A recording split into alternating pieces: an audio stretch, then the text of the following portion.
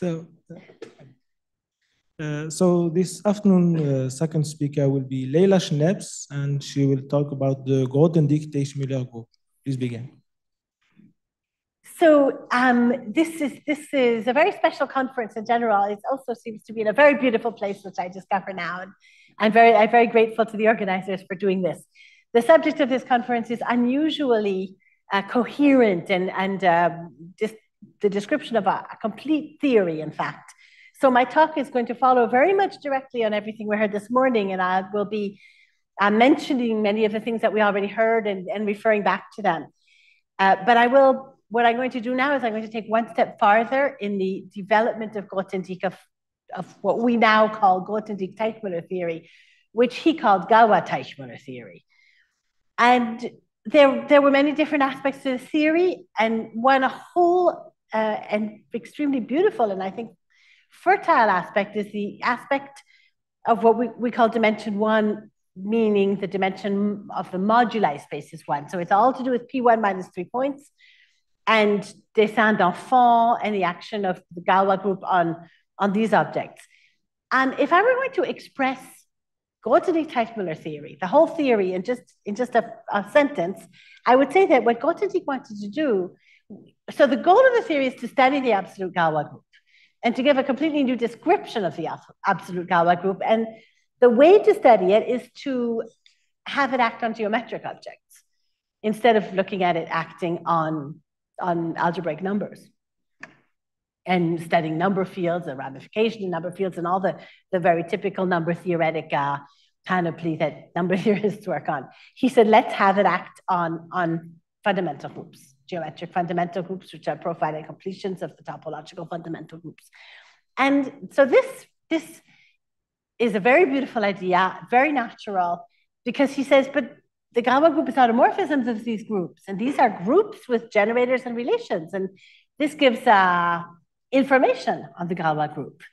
And this idea, which was mentioned in the Esquisse d'un programme, led in two different directions. Maybe I could even say several directions, but one direction is, yes, if you take all varieties defined over Q, all of them have a pi1, a geometric pi1, and they all carry a Galois action, and they form a big category with all the morphisms between the varieties. It forms a big category, or what Grothendieck actually called it, a tower.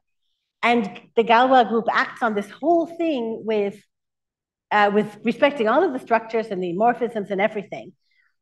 But instead of looking at the Galois group, you can also say, this is a very Grothendieck style idea. Just take that collection of all the varieties and all the Q morphisms between them, everything defined over Q, and take the automorphism group of that whole structure. So a whole chain of automorphisms acting on every pi1 and all respecting all the morphisms. Is that the absolute Galois group? So this was one of the questions really that was raised by his Grothendieck-Teichmuller theory, and this I think will be the subject of the talk by Florian Popp, who did a very beautiful work with Oda and Matsumoto on this question, and proved that in fact that is the absolute Galois group.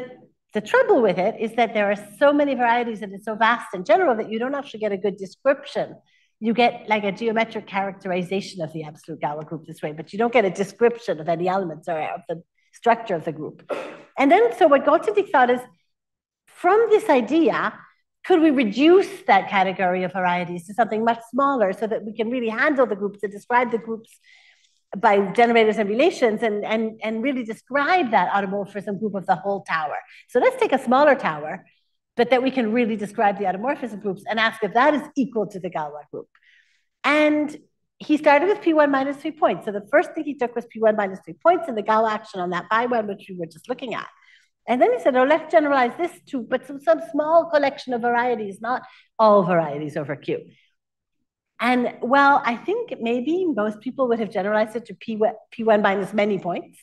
He actually thought of it as the moduli space of spheres with 4 marked points. And he generalized it to moduli spaces of Riemann surfaces with marked points. And he took only these, and he created the tower of these, And he said, these are wonderful because we can calculate the automorphism group of this tower.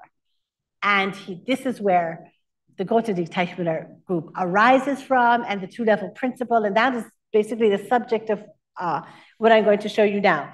The theory branched in these various different directions. So right now, the direction I'm going to follow, which is very much the direction that we heard this morning, is the direction of studying the absolute Galois group by looking at action on fundamental groups of certain varieties, but these varieties are going to be the moduli spaces. And I'll talk about the moduli spaces in every genus and with any number of mark points. How do I move to the next page? Oh, this button? Oh, got it. Thank you. Okay, great. Well, I'm going to do the same thing as Hiroaki in the previous talk, and just a couple of little portions from what was in the Esquisse program translated into English. So pi 03 is the pi 1 of P1 minus 3 points. So G is 0 with 3 mark points. So always we have this notation of G, and G is the genus, and N is the number of mark points. So aught X is what we would now call out. So we saw earlier that gamma, which is his notation for Galois Q bar over Q, acts as outer automorphisms of the pi 1 of P1 minus 3 points. And he said, I think we saw the sentence in Hiroaki's talk, he says, it would be wonderful to have necessary and sufficient conditions on such an automorphism to know whether it comes from the Galois group. Perhaps a conjectural characterization as a subgroup is yet out of reach. I do not yet have any conjecture to propose, but as you can see, there's a little footnote there. And when you go and look at the footnote says, nobody should ever say out of reach because, the Mordell conjecture was once out of reach. Fermat's last theorem was once out of reach, and then they were in reach.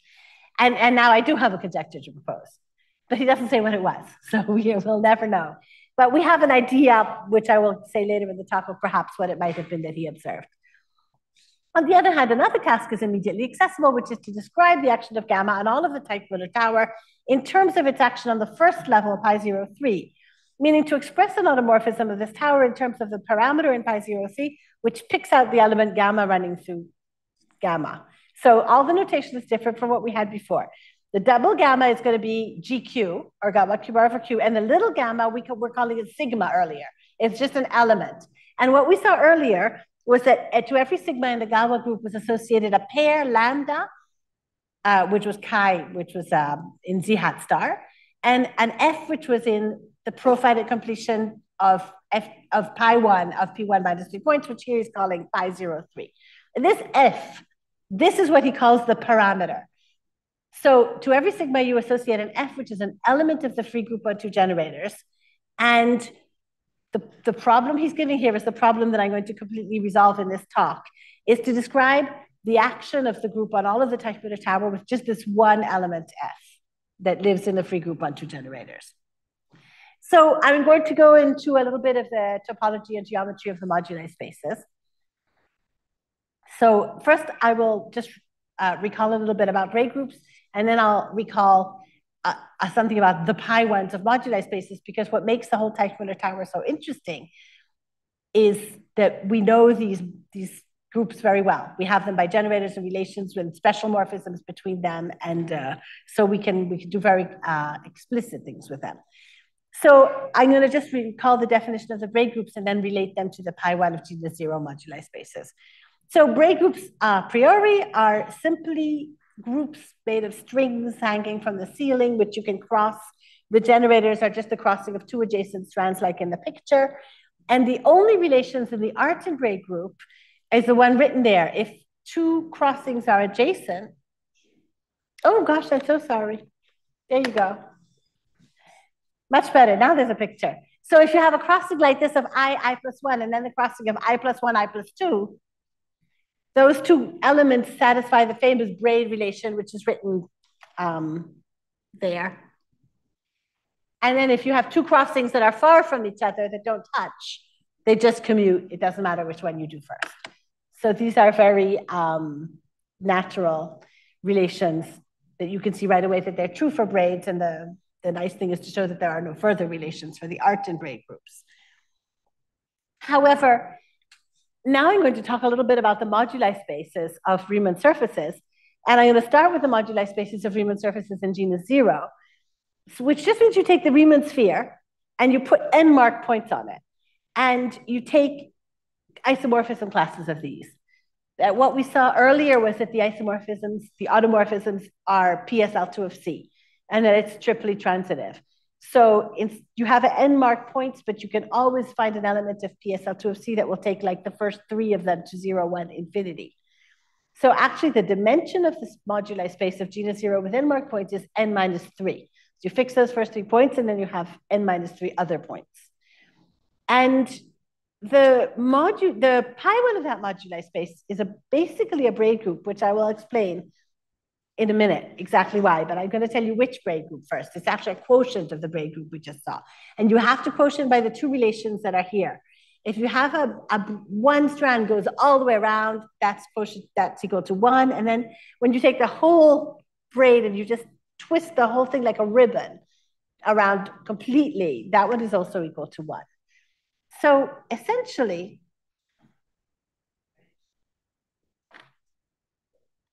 thank you. Gosh, I keep forgetting. Essentially, I want to explain the reason for this. What is the pi1 of the moduli space? What is the path on the pi1? You start at a point, and you wander around the moduli space, and then you end up at the same point where you started.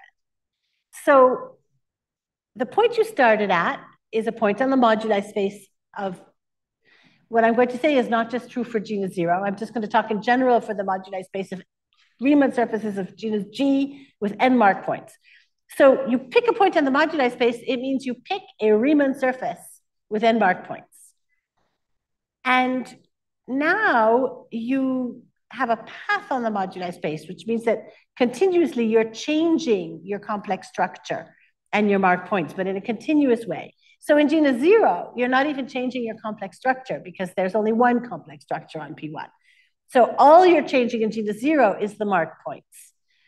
Whereas if you're in genus G, we saw earlier with the Fenchel-Nielsen coordinates that you can choose a set of disjoint loops, and you can twist these loops, and you can make them the geodesics longer and shorter. So in genus G, to describe a path as a modification of the complex structure of the mark point is a little bit more complicated, but it's the same idea. That you're just continuously deforming the structure. On genus 0, you're simply moving the points. And so now if you visualize that you start with your sphere and your mark points and you move them, but if you move outwards with time, so that like you move down with time, the points are all moving around the sphere, but they can never collide. The end points on your sphere have to be disjoint. You can't have, at infinity, if you compactify, you're going to have some collision, but you cannot have them in the actual moduli space. So while all of your points are moving around, they are never colliding. And so they're always moving behind or in front of each other. And basically, if you let their movements be parametrized through time, what you have is just a braid. That's really all it is. And you can also see that some movements of points are actually going to end up being trivial because like the first one that I said earlier, the one on the left there, if a point goes all the way around the others and you're on a sphere, you can see it's making an empty loop at the back of the sphere. So you have your points in a row, and this point it goes all the way around all the others, it goes back, and you just around the back of the sphere, it's just trivial. So it's the same. This is the reason that we have to work in this quotient group of the braid group is simply because what we really want to study is something geometric, which is the pi1 of the moduli space. Okay, so let me just quickly talk about 2 kinds of moduli spaces. There's the moduli spaces where you have n mark points in order, and then there's the moduli space where you have n mark points given as a set, but without any special order, which is a quotient of the first one by the action of the permutation group. So the pi1 that I was just describing, which is the braid group, but I didn't say anything about the strands they can start in one place and end up in a different place. That is the pi1 of the unordered moduli space. If you want to look at the pi1 of the ordered moduli space, then each one of your braid strands, each braid strand represents the motion of a point around the sphere. It has to end up at the same place where it started. Those braids are called pure braids. And they're generated by the They're generated by all the braids that look like this Xij. So in the previous talk, Hiroaki mentioned these Xijs as generators, and he didn't really give the definition of them or the structure of the braid group, but I'm catching up on that by giving it here. The pure braid group is a subgroup of the braid group. So the braid group has those simple relations that I gave at the beginning. So this one, the relations are slightly more complicated, but okay, they're not so bad. Again, the two of these braids commute if they're distant from each other. And otherwise, you have that one very nice relation. This is not the usual presentation given of the presentation I gave here is the 5-strand braid group only. It's more, there are more things for the higher braid groups, but this is the one we'll be using really for the definition. So I give this one. And I like this form of relation for this braid group because it is very much reflected in the construction of the group, the Grothendieck-Teichmuller group. So the Grothendieck-Teichmuller group is going to be acting on the profinite completions of these groups because these are pi1s of things that are defined over Q. So the Galois group acts, and what we're doing is the whole point of this Grothendieck-Teichmuller theory is to approximate the Galois group by looking at the biggest group that acts on all these objects. So when you're talking about constructing the Teichmuller tower and respecting the automorphism group that respects all the structures, you have to say who the objects of your tower are and who the morphisms of your tower are. And what Grothendieck said in a very nice passage of the Esquisse, which I didn't quote here, is not take every possible morphism between these spaces that exist, but simply he wanted to take the Lego, what he called the Lego. So he talked about this Lego game that everybody plays with, where you take two pieces and you stick them together, which we saw also in the earlier talk with. He said the smallest pieces are what you call trinions, which usually I call pants. They look like pairs of pants. They're pieces, and then you stick them together along a geodesic of equal length, and you create this way a complex structure. So he equipped the Teichmuller tower with two kinds of topological morphisms. What he says is, like the theory of dessin d'enfant, where we try to understand the Galois group by its action on dessins, which are these little topological drawings, here's the same. We want to understand the Galois group by looking at objects which are fundamentally topological. Because the pi1, it's really just the pi1 of the moduli space of, it's a topological pi1. I mean, it's the profinite completion, but fundamentally, it's telling you the shape of the pi of the moduli space. And the morphisms he wanted between them, they're not any possible morphisms. He wanted morphisms that come from topology. And so,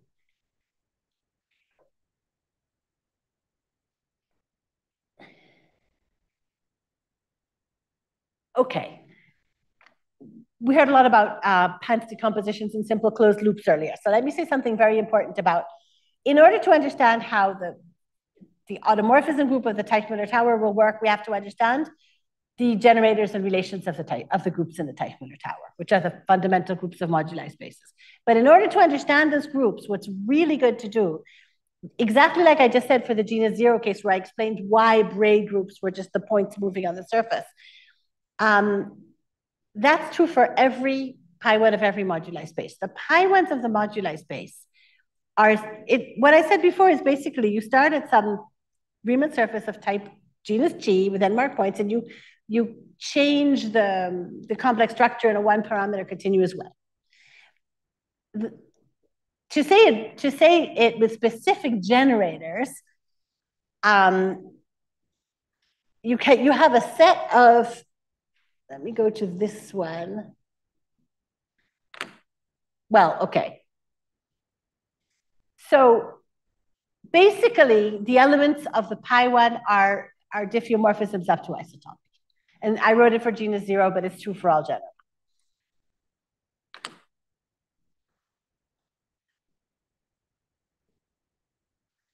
So the things that are written here, which are just what I was just talking about, are very similar things that are going to be true in all genera. But we're going to use a set of generators and relations, a particular system of generators and relations that will be completely general. Before doing that, I'll stay in genus 0 just for a little while longer. and describe what the genus zero space looks like. And at a certain point, we're going to, the reason I want to do this is because we're going to have certain morphisms between the pi ones that are going to be part of the Teichmüller tower that the Galois action has to respect. And these morphisms aren't just any morphisms. They come from specific morphisms between the moduli spaces. So they're morphisms between the pi ones, but they come from morphisms between the moduli spaces. But even those aren't just any morphisms. They come from actions that you do on the topological surfaces of type Gn. So this is what I want to get to. And everything I'm going to say in genus zero is pretty much going to be true in genus G2, but genus zero is just something that you can express things in very nicely. So genus zero moduli spaces are particularly simple in their structure because you just, like I said, there I've dimension n minus 3. You just give n minus 3 points and then 0, 1, infinity, and then you just remove all the lines where 2 points collide. So the moduli space itself has a simple structure, and the pi one, it looks like a braid group as we just saw. So certain things are nice and simple in the genus zero case. This we already saw earlier, N04 is itself just P1 minus 3 points, because the fourth point can be anywhere in P1 except 0, 1, and infinity. So, and this is kind of the key departure point of Grothendieck when he saw P1 minus 3 points, which is the first hyperbolic curve, and which is the only curve having certain properties, and it was really a starting point. And it was his Grothendieck-like idea when he wanted to generalize it to all moduli spaces.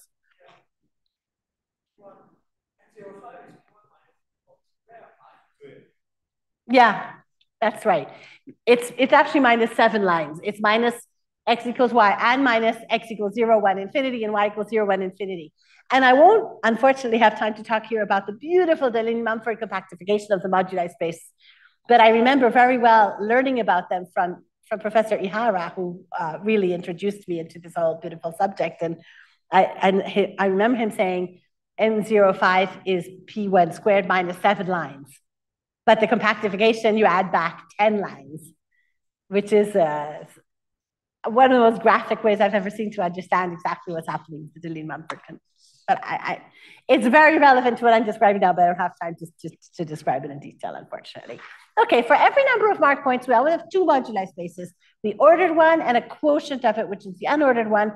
So the pi one of the ordered one is a subgroup of the pi one of the unordered one, and mainly we'll consider the ordered ones. Okay, so there are some very special points on moduli spaces. Moduli spaces are not always schemes. They're not always, they can be, topologically speaking, they can be orbifolds. So normally, if you have a variety, you have a universal cover, and you have a group that's acting on it transitively, freely, and you have the quotient. But it can also happen that the group isn't acting freely. And you can still have everything works exactly the same, and you still have a quotient, and it still can be defined over Q, and you can still have a Galois action on this group. But there will be some fixed points of some fixed points under some action of some subgroup of the group. And what happens in the case of moduli spaces is you can have a finite group that actually fixes a point. And this is going to happen exactly when you have an algebraic curve, which has an automorphism. So it's like the pi one of the moduli space is acting on the universal cover, which is Teichmüller space, but it's not acting freely. There are some points that are preserved by some finite subgroups, and these points will map down on moduli space to the algebraic curves with automorphism. So you have some very nice special points there. I gave a couple of examples here also. If you have P1 minus the n-thoots of unity, then an n rotation is going to fix that as an element of the unordered. So it turns out that the M0 and ordered are actually schemes, but the unordered ones are not. They're stacks or orbifolds. It makes no difference. It doesn't make any difference. You still have the groups and the Galois action on the groups, and everything works the same.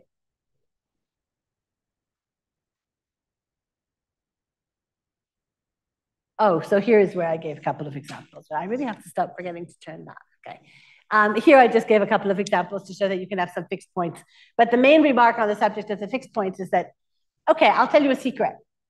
My main result that I'm going to use here on the subject of the fixed points is that they make no difference. Everything will be just as though they're an ordinary pi one.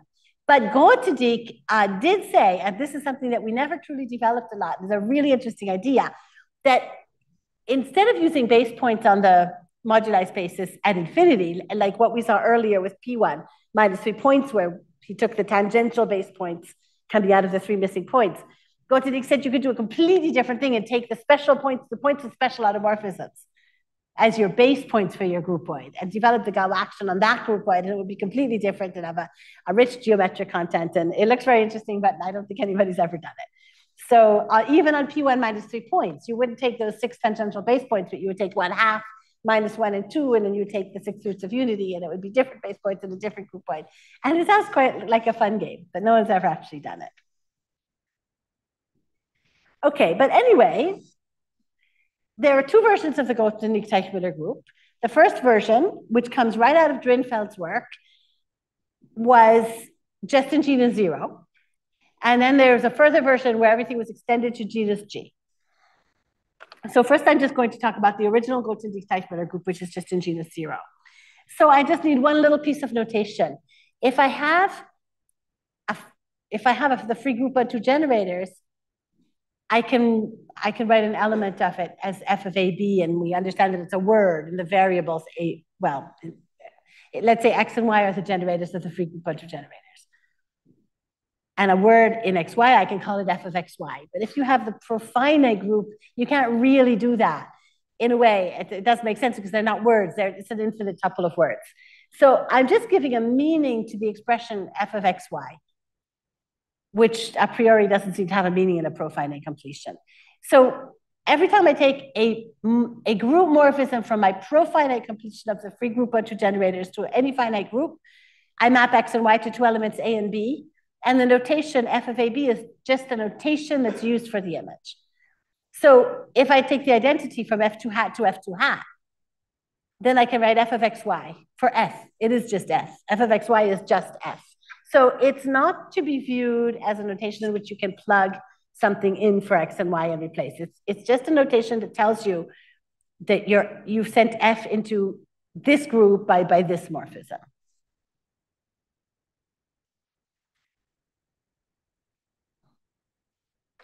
So Drinfeld is the one who actually defined this group and wrote down these generators. Grothendieck is not the one who did this. Grothendieck indicated vaguely that this could be done. And he didn't do it. And he didn't do it in the sketch of a program. I don't know if he did it maybe in his private papers or something. I'm not sure. But there's no doubt that he had these properties in mind. When you've learned these properties and seen where they come from and studied them, and then you go back and read the sketch of a program, you do understand that Grothendieck knew that such properties like this is what was going to come out of studying the action of a group on the moduli spaces. So this is the group. So again, f of something something just means the image of it. So f of xy is just f, and f of yx is what happens to f under the morphism of f2 that exchanges x and y. So the first relation is a very simple relation that says that these two have to be inverses of each other. The second relation, it's often very nice to take lambda equals 1, which in Galois terms, according to what we saw previously, when these elements come from Galois group, the lambda is just the cyclotomic character chi of sigma. And the f is a certain f sigma that we saw acting on the straight path from 0 to 1. So when you take lambda equals 1, in terms of Galois, it corresponds to taking the absolute Galois group of Q add instead of Q.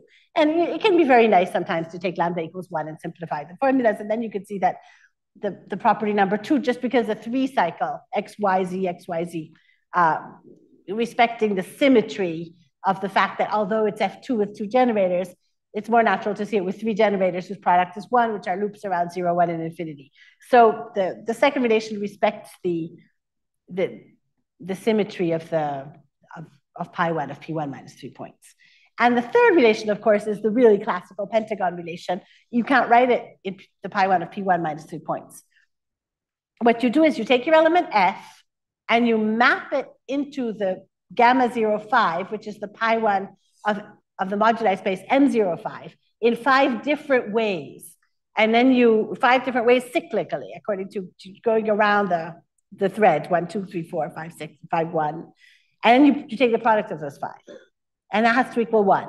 And so what I'm going to do in the next bit of the talk is I'm going to explain where these relations arise from and how they respect the geometry of the moduli space that's respected in.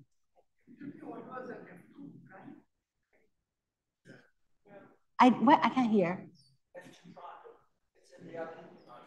Oh, yeah, because in fact, what we saw earlier is, yeah, let me just show the next one. Okay, why F2 prime? Why F2 prime? Because how do you put a multiplication on GT? Is you're going to see it as automorphisms. And we already saw exactly all this for GQ in the earlier talks. You start by making it into a morphism of F2. And the morphism is written there, except that F is not well defined if you write this morphism this way. If you write this, and you can multiply F on the left by a power of Y, and that wouldn't change anything. And you could even multiply it on the right by a power of X. And just, you could compose this whole thing by the inner automorphism by a power of X. And that wouldn't change anything either. And so this doesn't allow you to pick a unique version of F. So what Grothendieck does to fix that is to take F in the derived subgroup of F2 hat. And that fixes exactly which power of Y you put on the left and which power of X you put on the right. Because the derived subgroup, the kernel, it has to be the kernel of the map that maps X to 1 intersect the kernel of the map that maps Y to 1. And so that fixes exactly the Y and the X that you can put on each side of F to adjust it. And that gives you a unique one of F. And that's why we actually choose the unique one that sits inside there. So the composition law in GT is very simple because you just compose these automorphisms. Something should be very clear. As far as I know, at least, it is not known whether every F in F2 hat actually gives an automorphism this way. It seems like it could sometimes be an endomorphism. So when you're defining the group GT, you have to add the condition, this gives an automorphism. And I don't think it's actually known whether that's a real condition or not.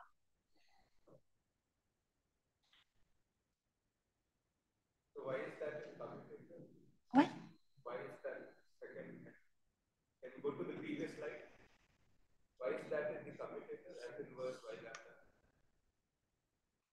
Oh, sorry. Why is F in the commutator? It's a choice because F is not uniquely defined by this. Fy is not necessarily in the commutator. No. If this is an automorphism, there could be many Fs. F is not an automorphism. One has to understand that F is an outer automorphism. It's a lift. It's a lift of the outer automorphism to this. And the only condition I put on my lift is that X itself has to be raised to this power. So this little F here is not well defined. What's given to me is the outer automorphism. This little F is not given to me. I have to get little F back from being given this automorphism. And I can't get little F back in a unique way. There are many choices for this little F. But if I fix it to be in the commutator, then there's a unique choice. So that's just a convenience to choose a unique one. You have a Galois element, and then you act on trois chemins and so on. Then you get an automorphism of this type. But there you don't have any choice. So there small f is fixed, and then you cannot renormalize. Yeah, that's a very... What is true, I mean, you can either take it as a normalization, but the F sigma of this morning was already in F2 prime. Yeah. Because you can check that the sigma acts trivially on the, for P, it acts trivially on the abelian portion, on the abelian There you go. Since it acts trivially on the abelian numbers, which are very easy, then the F sigma of this morning was already in F2 prime. That's the reason why your automorphism is already of that form. It's already of that form by this argument. Because we've chosen the base. Yeah, okay. Okay, so the Fs of this morning were already in the commutator. So this choice for GT is coherent with what comes from Galois. Okay.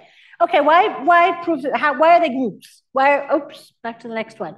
Why are they groups? So we saw that we could multiply, which is already good. If we chose the F so that they're an automorphism, then we can invert them, which is also good. But the three relations are more of a puzzle.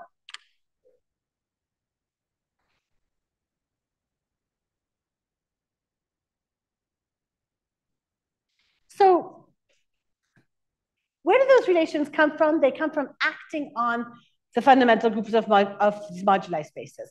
Now I'm going to say rather quickly where the three relations come from and how you prove that it's really a group, simply because it's the automorphism group of these braid groups.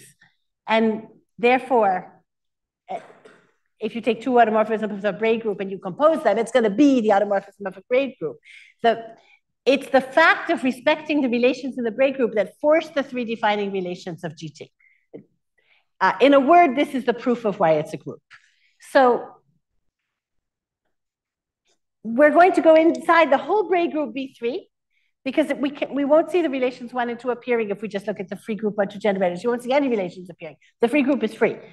But they also act on these bigger fundamental groups. So this is B3. This is the fundamental group of the unordered moduli space of spheres with unordered 4 points.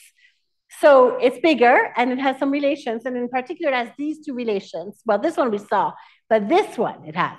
This element is central, or it's equal to 1 in the quotient braid group. So what happens when you take this action here and you force it to respect this relation and this relation?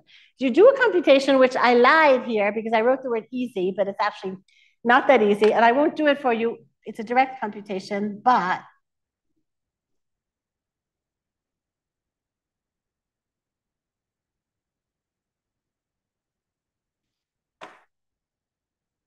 I will show it to you, just so you know. So there are several things to prove. You have to prove that an automorphism of the braid group must satisfy that relation, and that the relations mean that the automorphism does satisfy this. When I say that relation, I mean relations 1, 2, and 3 of GT.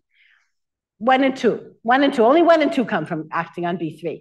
You have to show that respecting the relations of B3 produce relations 1 and 2, and that respecting relations 1 and 2 mean that you really are an automorphism of B3. And this is only one part of it, and it all looks like this, but it's not that hard, and it's not that complicated. It's just some work, basically. It only takes a page or two. But the end result is that those two relations, 1 and 2, that define the group called GT0, they make it into an automorphism group of B3. And that's all you really need, because once you know that they're automorphisms of B3, you compose them, they're still an automorphism of B3. So they still satisfy those relations. So you multiply. You can calculate the inverse, you can calculate the product, and above all, you know that if you multiply two automorphisms of this group, it's still an automorphism of this group. So that kind of proves it that proves theorem 1A. Okay, so now we're going to talk about something that's very important. When you want to approximate the Galois group, you want to find a group that might be the Galois group, but you want to describe your Galois group by some properties, not by what people have done before, like looking for finite quotients and studying inverse Galois theory, but just by a geometric approach, looking at its actual and pi ones. Well, there's a major feature of the Galois group action on fundamental groups, which is that it preserves inertia groups. So if you have a fundamental group and you look at its automorphism group and you want to approximate or say maybe it is the Galois group, it contains the Galois group, maybe it is the Galois group, you have to restrict your attention to automorphisms that preserve inertia, because this is a major property of the Galois group. So instead of looking at all possible outer automorphism groups of the fundamental groups, we're going to look at only the ones that have that particular Galois property. And you have to know who the inertia groups are. So in the GT0 case, that's particularly easy because they're the braid generators that I gave you. The braid generators, they are the sigma I if you're looking at the unordered braids, and they're the xij if you're looking at the ordered braids. So what does it mean that we're only going to look at automorphisms of these groups that preserve those? To preserve it, I mean, they preserve the cyclic group generated by these inertia up to conjugacy. meaning you have to raise the inertia generators to a power and conjugate them by something. And that's really what we saw already in this action here. You have two inertia generators. This is just one possible lift, but you could lift it in other ways. But the main thing is they're both raised to powers and conjugated. So the idea is to take the automorphism group that preserves inertia, out star of gamma gn, let's stay in g to 0 for now, for all g and n, or for all 0 and n. And now let's look at some properties that it's supposed to respect. Okay, so we just finished proving this, basically. It's just another way of phrasing what we proved. We made sure that sigma 1 and sigma 2 were conjugated and raised to a power, so it's definitely an out star, and so we have this so far. Now, we're going to move on. Oh, this is just a remark, by the way. From the definition of GT acting on profinite groups, it's not completely obvious that it is itself a profinite group. So this is just a short remark that explains that it really is a profinite group, but it isn't like the profinite completion of a discrete group. In fact, and Drinfeld asked this question, what if I write down the definition, couples lambda f, and relations 1, 2, and 3, but I asked for lambda to be in Z, and f to be in the discrete f2, and then he calculated you only get plus or minus 1. So this is a profinite group, but it's not the profinite completion of any discrete group, which is also true for Galois of Q bar over Q. But it is a completion of something which is not defined by this relation. The fact that this group is plus or minus 1 does not prove that it's not the.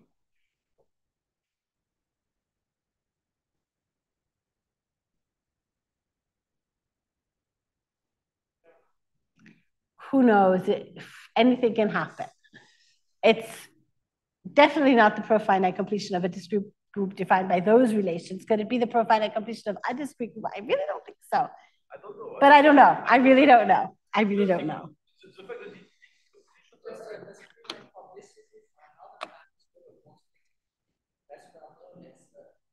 long marche à travers la théorie de Galois, paragraph 26, 27. He has a whole theory of what he called discretification. He says Hodge theory is the baby version of discretification, but Hodge theory gives you a C lattice. And discretification would be take a profinite group and take all the possible discrete group of which it is a profinite. If they exist. And then yeah, except that sometimes you just don't know. There are circumstances where you can say something more than what I'm saying. Okay, I'm going to skip very rapidly over this part because all I've done in the next part is to do the exact same thing I just did for GT0, but for the third relation, which is the pentagon. I'm only going to make one. I'm going to brush past the proof quite quickly, but it's the very same proof. Just I wrote down the relations in the group gamma 0, 5.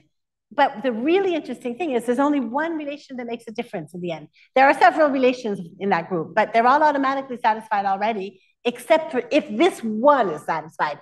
And this one, this one is that you have this cyclical element here, which is of order 5. You have an order 5 cycle in that group. And so when you have your couple lambda f acting on it, you have to take the action, take that to the 5th power, and it has to be equal to 1.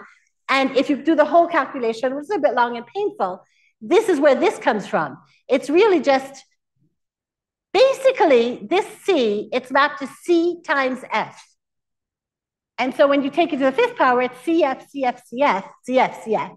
And then you move the 5 cycle to the left, and it shifts all the XIJs by 1 position. And this is exactly why you get the 5 cycle relation. And the interesting thing is, once you get the 5 cycle relation on F, which is relation 3, the pentagon, it just comes from this one element of order 5 in gamma 0, 5. All the other relations you need to satisfy in gamma 0, 5 are automatically satisfied. So you don't need to, even though there are many relations in gamma 0, 5, you don't need to add a bunch of corresponding relations to the definition. You need to add only the 5 cycle, the others are automatic. Oh yeah, so this is basically what happens. You get relation 3 from this one relation, And then you get everything else for free. And in fact, in this theory, it's remarkable because you get a lot of stuff for free. You always have to do a bit less than you thought you had to do. So, okay, this is just the rest of it's the same proof as before. You have to prove that the relations 1, 2, and 3 give you automorphisms, and that an automorphism must satisfy relations 1, 2, and 3. So I worked it out, but I'm not going to do it because it's a bit complicated. So I'll just skip to the end of that part. And we have the same result as before, pretty much. So GT, what does GT now do? GT satisfy, well, it's a profinite group. It's the automorphism group of gamma 0, 5. This little theorem at the end here, it says that it is the autoautomorphism group of gamma 0, 5 that commutes with the permutations, which are also in this autoautomorphism group. So in fact, you don't actually even have to talk about gamma 0, 4 in order to describe GT. But it's nicer if you do. I would like to actually stay in a situation where I have a tower and several groups and morphisms. So now I said you get lots of stuff for free, and here's one of the main things you get for free. If you now have the group GT that acts on the gray group B3, let's say the pure gray group gamma 0, 4 and the pure gray group gamma 0, 5, all of a sudden it acts on all the gamma 0 n, just because it acts on 4 and 5.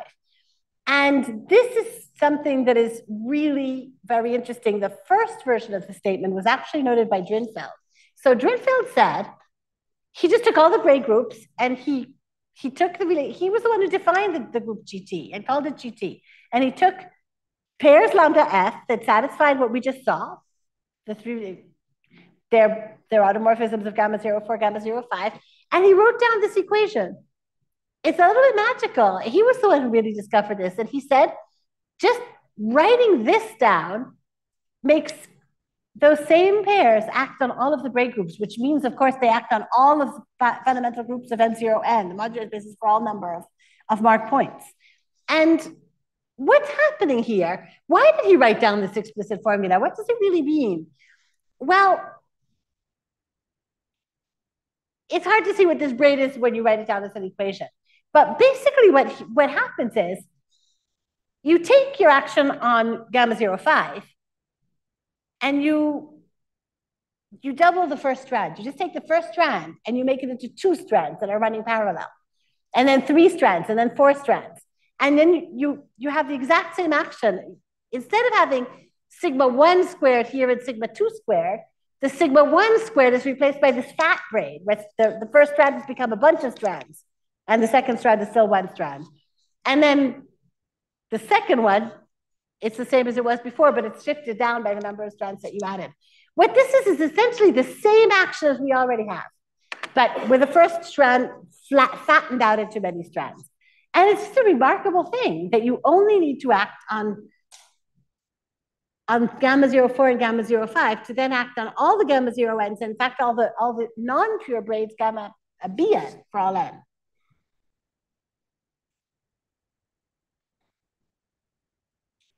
Okay, so now I can finally reach the Teichmüller tower. So it gets interesting because the Teichmüller tower is the set, okay, the genus 0 Teichmüller tower is the set of all the gamma n's and linked by certain morphisms.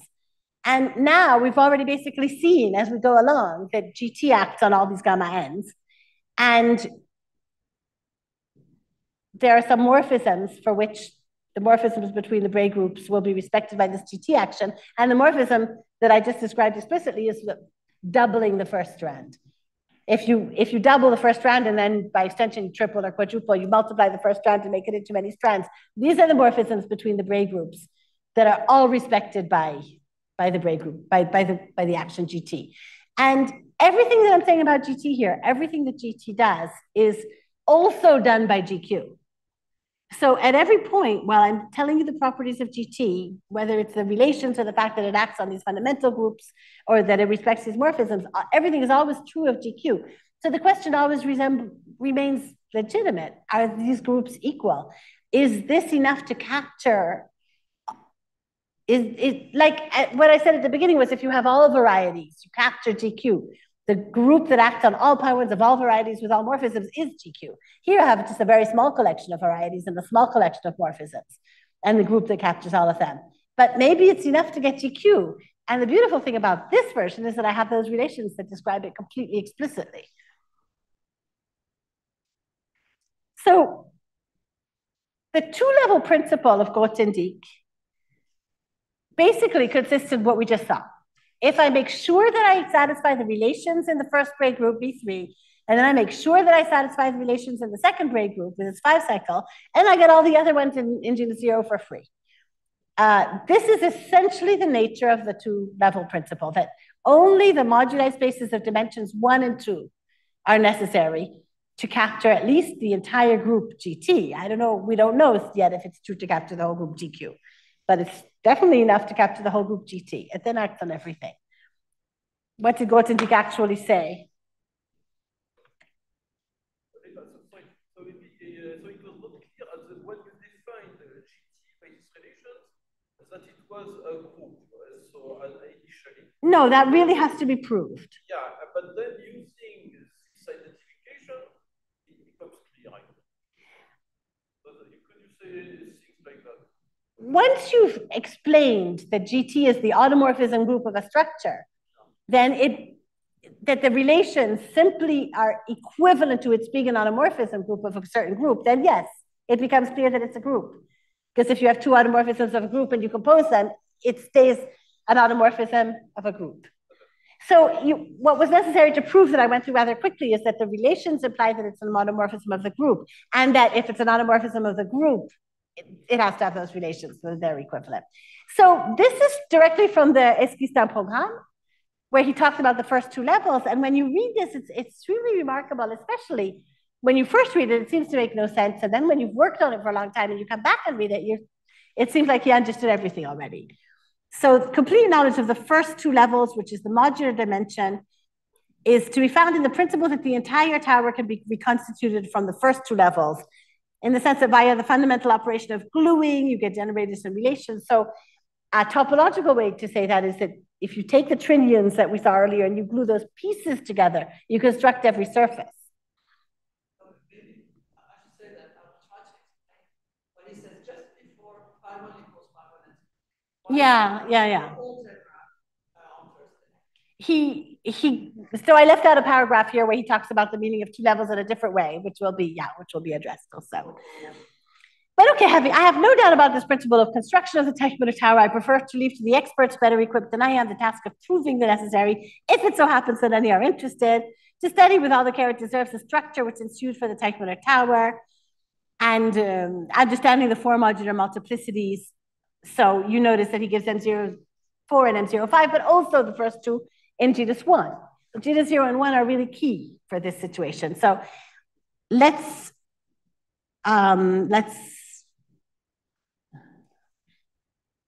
see what happens a little bit now if we move to higher genus.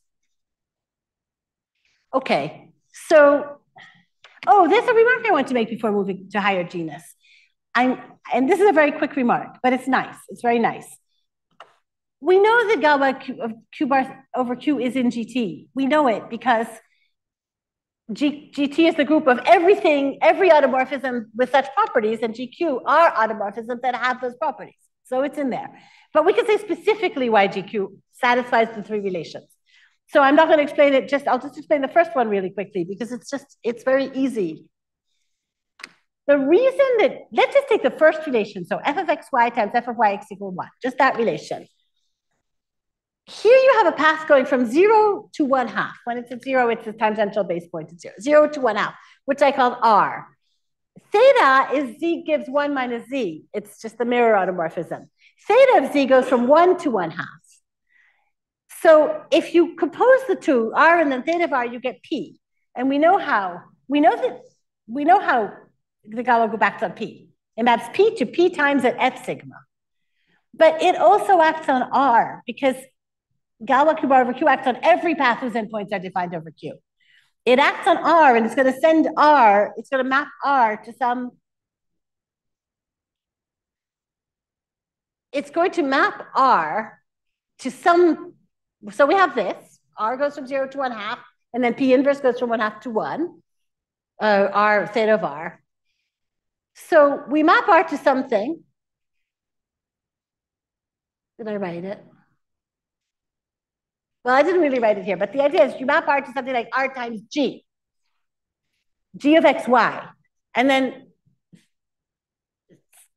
theta of R is mapped to theta of R times G of theta X, theta of Y, but that's just G of YX. So when you then take R times theta of R, it's multiplied by G of XY times G of YX. But this is just P maps to PF. So F has this very special form. And because F has that form, then F of XY times F of YX equals 1. It's because F itself has like the form of a cocycle. I didn't write it very well on this page, but essentially you can see geometrically right away on paths between special points why it satisfies the three relations, which is not necessary, but a nice way to see.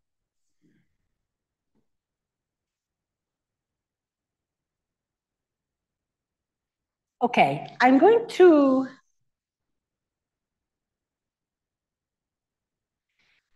end with a couple of remarks on higher genus and a couple of questions.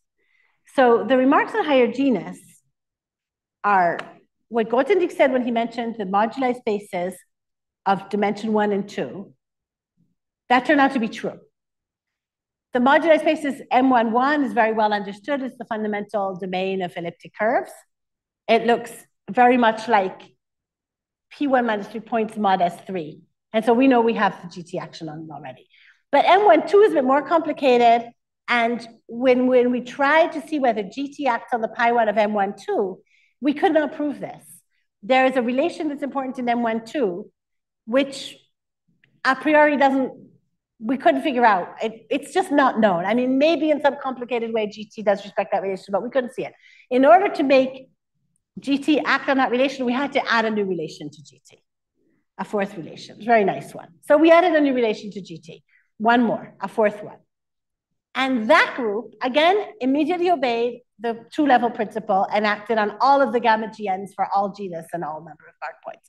So the two-level principle of Grothendieck was respected. And the definition that we have for null genera has four relations, one for each of the four moduli spaces.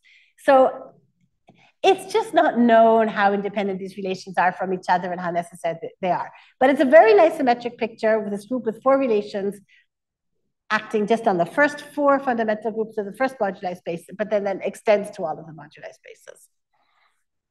But then you can ask, now we reach the crux of the matter, which is we have this group that acts on all the pi1s of moduli spaces, that satisfies lots of beautiful morphisms, which I didn't really describe, topological ones that Grothendieck wanted, which come from erasing mark points or gluing the trinions together, taking two subsurfaces and gluing them together. All of those topological activities give morphisms between moduli spaces, which give morphisms between their fundamental groups, which are respected by this GT action. So in those terms, it really looks a lot like GQ, and it definitely contains GQ. But what if it's bigger? This is the crux of the matter. This is where the theory reaches a wall, because we don't know. So many people, including starting with Ihara, asked some smaller questions. Instead of saying, is GT equal to GQ? They said, is this property of GQ, does this property of GQ hold? And the first question that Ihara asked us many, many years ago was this: is that the complex conjugation element? So the element where lambda equals -1 and f is 1 is complex conjugation. And it's self-centralizing in GQ, and he asked if it's self-centralizing in GT. This is one very major and very useful property of GT. And so we were able to prove that this is true also in GT. And this has a very, very strong consequence. It shows, in fact, that you can deduce from this that if GQ is normal as a subgroup of GT, then it is equal to GT. And it seems really difficult to imagine how it could not be a normal subgroup, because what would its conjugates even be? But again, this seems like a very good heuristic reasoning, but it stops there. We don't know how to prove it. So I just have a couple of other quick questions that were also asked, but that are not solved yet. What is the derived subgroup of GT? So certainly GT, if you forget the F, you get lambda, you get Z hat star, and that's the abelianization of GQ. So You get the abelianization of GQ as a quotient of GT, but is it the abelianization of GT? We don't know. So this is something that has not been proved yet. Huh? There's one more slide, but it just has a final question, just a final question. No, I'm actually done. P-adic subgroups, so they're P-adic subgroups that correspond to the Frobenius. Well, these were actually very beautifully constructed by Devendra. And the last question, which has a long thing, but it doesn't matter. The question is, apart from the conjugates of complex conjugation, is there any torsion in GT? Which there isn't any in GQ. And this is a crazy question because you think you know. Yeah. Oh, sorry. Oh my gosh, I'm so sorry. Oh, I keep forgetting. These are the questions, and that's the question I asked. So the first question is, oh my gosh, you should have told me before. Is this element self-centralizing? Okay, it's just what I was saying. The derived subgroup, we just don't know. P-adic subgroups, these were actually defined and they exactly correspond to the Frobenius subgroups. And the last question, is there any torsion in GT? This is just a funny question because you'd think, that either we could show there's no torsion or if there were torsion, we could find it. But in fact, this isn't done. So those 4 questions that 2 have been solved since then and 2 of them have not. That's.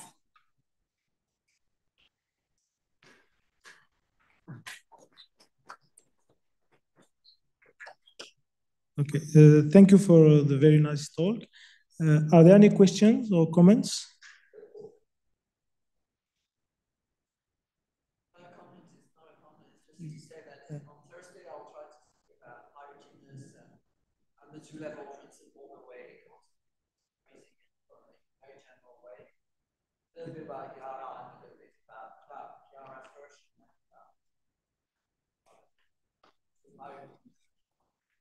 I should say that the genus 0 group GT, which I mostly talked about here, was also the subject of concentration for a long time before it went to higher genus. And Drinfeld and everybody worked in the genus 0 case. It was really the original version of the Grothendieck-Teichmüller group. The genus 0, the genus G case happened at a later stage. I did not quite get the statement you made about M1, 2. Did you say that there is a one more relation M1, 2 and we don't know? You can, it's not a proven fact that the 3 relations of GT do not suffice. Does GT act on the pi1 of M1, 2? We don't know. I'm not going to say it doesn't, but we can't make it do it. We couldn't prove it. So, but if you add one more condition, just one more, then yes, not only do you get the action on M1, 2, but on all of the MGNs. I mean, question for you had shown that some kind of pentagonal relation is enough to do the hexagonal relation, right? Does that has had anything to do with Oh, yeah. So that's another thing. We have 4 relations now, 1, 2, 3, and then the new one that I did write down. But we don't know if they imply each other. But in the pro-unipotent case, this is an amazing result that the pentagon implies 1 and 2. But we could not prove this in the profinite case. And that's actually maybe one of the only results that we really have in the pro-unipotent case that we don't have in the profinite case. Because usually they're parallel what happens in the 2 situations. 3 implies 1. But not 3 implies 2. Actually, the first time I ever met Hidekazu, when you were maybe, I don't know, 19 or something, you told me 3 implies 1. It was in 1999, and you were very young. And you said to me 3 implies 1. Trivially, and I was so surprised.